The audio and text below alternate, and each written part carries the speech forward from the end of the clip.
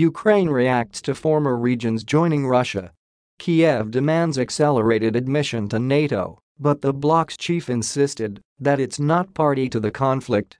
Ukrainian President Vladimir Zelensky signed an application to join NATO on Friday and demanded an accelerated procedure for admission. While pledging the bloc's support for Kiev, Secretary General Jens Stoltenberg reiterated that joining would require the consensus of all 30 members. In a video address, Zelensky said Ukraine was already a de facto NATO ally and said he was applying to make it official, calling the ceremonial signing of the application a decisive step. "We trust each other, we help each other, and we protect each other," the AP quoted him as saying. NATO had announced an unprecedented address by Stoltenberg after Zelensky's video, but when the bloc's Secretary-General actually appeared he repeated previous talking points.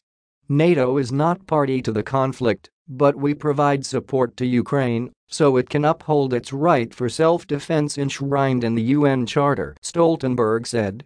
"Ours is a defensive alliance. We stand united and determined to defend and protect every NATO ally and every inch of allied territory."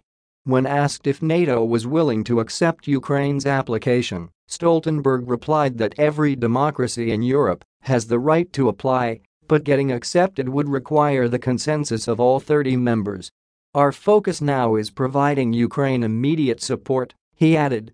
Stoltenberg also repeated the rejection of Russia's illegal annexation of Donetsk, Lugansk, Kherson, and Zaporozhye regions. "If Russia stops fighting, there will be peace. If Ukraine stops fighting, it will cease to exist as an independent sovereign nation in Europe," he added, using a variation on a talking point recently embraced by U.S. Secretary of State Antony Blinken and Zelensky's wife.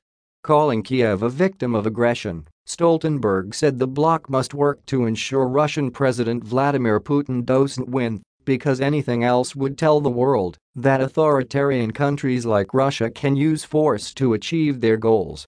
Taking only 4 questions from the press, Stoltenberg concluded by repeating, "NATO is not party to the conflict, we support Ukraine, but that does not make us party to the conflict."